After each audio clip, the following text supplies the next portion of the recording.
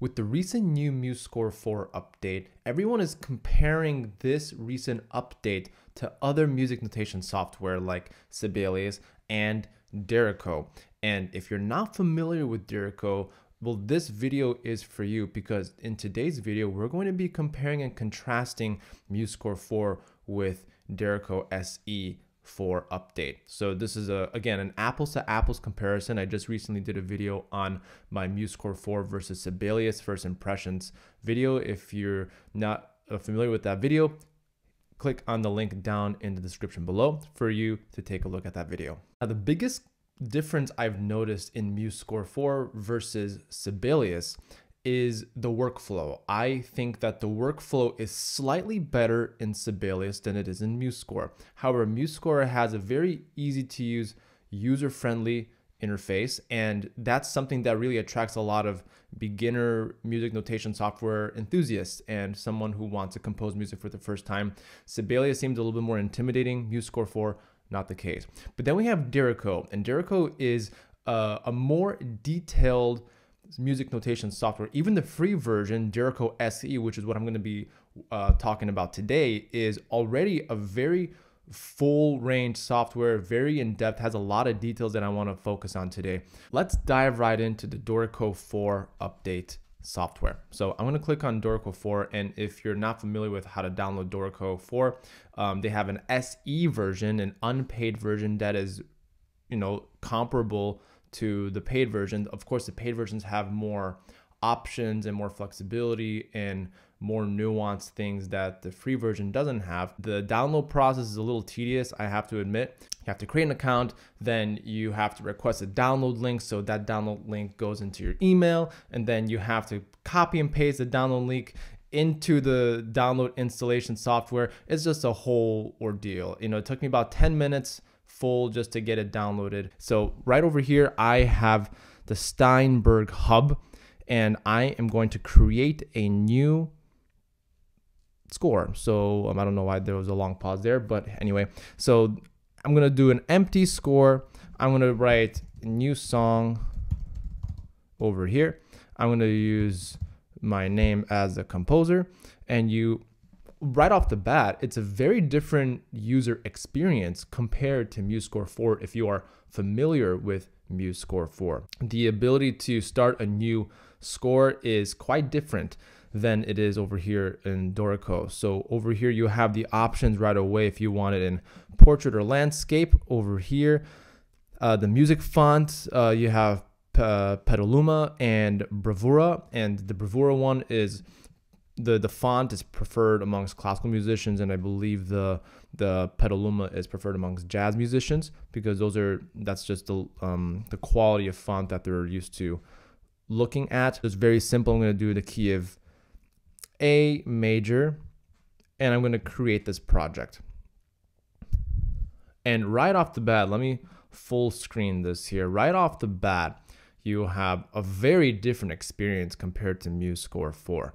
And you have a lot more options, and I'm actually not going to go through every single little detail. I'm just going to be talking about the basic overall user interface and workflow and the sounds that are coming out of the MIDI program. So I'm going to click on Add Single Player. I'm going to go to Strings, and I'm going to go for Violin. And of course, it's not just limited to classical music instruments, by the way. You have other wonderful string instruments here, and of course I'm doing violin because it's a violin channel. You have different instruments, different options for your preference. So I'm going to click Add Violin, and very bare bones, but everything looks really nice right off the bat. Now I want to direct your attention to the top left here, and you have write, play, and print. Let's go through each tab to figure out what this all means. So you have, before we do that, actually, I want to direct your attention down here, Flow 1. And what Dorico does with its software is that you can separate the score in different movements. This is their way of doing it. So you can add a movement, you can delete a movement. This is all coming from the Flows tab on the bottom, just for your information. So I'm going to direct your attention to the top left. We're going to click on Write. And as you can see, you have so much information given to you on the left and the right. And what do you guys think of this layout? Do you prefer the Musescore layout? Do you prefer the Sibelius layout, or do you prefer this layout? For me, I really like the setup of having the icons and my materials on the left and the right side of the screen. Something that I talked about in my previous video about Musescore 4 is just, having to go up and down is not really an efficient thing for workflow purposes. I think Sibelius does a great job in that, but the user interface in Musescore is a little friendlier, a little more intuitive in that sense. It just looks nicer on the screen, makes it a more friendly experience. Over here, however, I like the fact that everything's onto the side. So if I'm composing, for instance, I don't have to go up and down, but it's left and right. I find for me, it's a little more natural to go left and right. If I need to do a half note, I can do a half note. If I want to do quarter, I can do a quarter note. So I'm going to do, for instance, I have all of this here. Now, what's similar about Dorico compared to Musescore 4 is the mixer setting. So I like to click on the top over here, and you see you have this mixer, and you could actually let's go back here, and I'm going to click on the bottom left, not a bottom left, the top right over here. I'm going to click on play. So you can see that I had to really max out my volume just to get that sound. Now there's a way to, I'm going to stop this. There's a way to combat this. I'm going to actually play that one more time with my mixer open. So I'm not going to hit spacebar. I'm going to press play. And you can see that over here I have this mixer, and I can go all the way up just so that I can see what how loud things are. So if you're having trouble with the volume setting, that's my way of doing it. I just kind of like put everything up in the mixer. Let's try that one more time.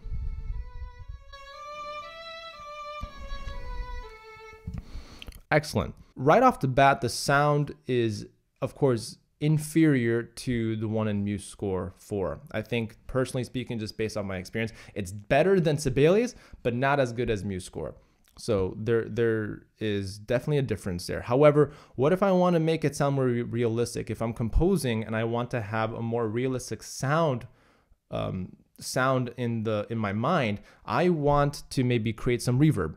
The way to do that is to go to the mixer. So I'm going to open the mixer here. Actually, I'm going to put everything back on full screen just so that way I'm actually just going to, just for my workflow purposes, I'm going to go over here. So you see how I have this Violin mixer volume set up all the way up, right? And now I'm going to go to inserts. Now, if you have the Muse FX plugin installed on your computer prior to downloading Dorico, you can click on this little arrow down. You can see you have different effects, well, with the equalizer, with the delay.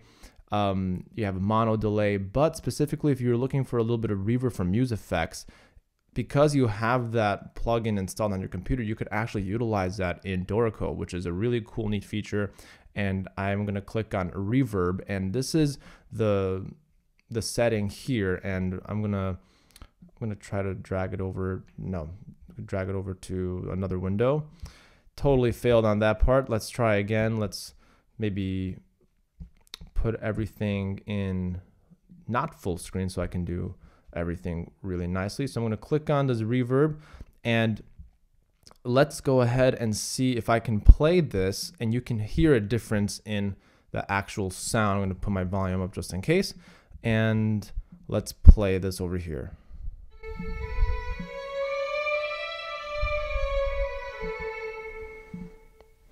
So that's a cool little neat feature. If you want to combine both elements of Musescore 4 and Dorico, this is a cool way to do that. And you could also insert plugins. I think that was something that is missing from Sibelius, and a lot of people from Musescore really are like, yes, we can put plugins into the score. Well, now you can combine a little bit of Musescore 4 and Dorico. So that's a cool little neat trick. Let's go back to the conversation of workflow in Dorico. So I think everything seemed very intuitive. And this is definitely a a really intuitive software.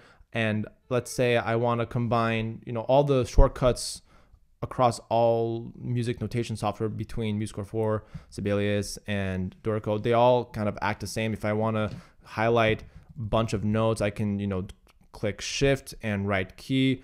Or if I want to do a whole measure, I can just click Command, and on Mac, of course, and I'm sure it's a different on Windows, and I can Command click, and I don't have to highlight them. But just these are really cool shortcuts that if you want to utilize, you totally can use. And if I want to do a slur, I can put the slur entirely here, and it looks really nice. And I can also adjust the height a little bit.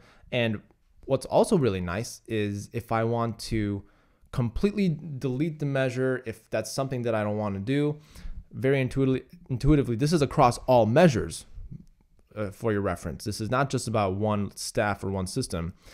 I can click on that. If I want to highlight something very specific, I want to do something specific with that, I'm going to do Command Z to undo that. But I could also just flat out just delete the measure, and the software is going to really readjust itself for for your workflow purposes. So I'm going to do the exact same thing.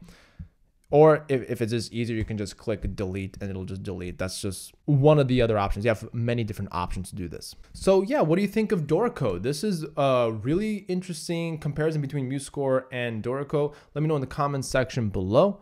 And if you want more videos and tutorials on this channel, please leave a comment down below and be sure to subscribe for more content like this. Thanks so much, and I'll see you in the next video.